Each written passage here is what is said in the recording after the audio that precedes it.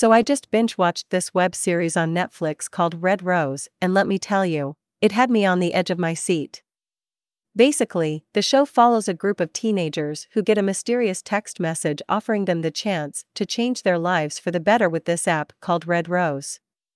Sounds pretty cool, right?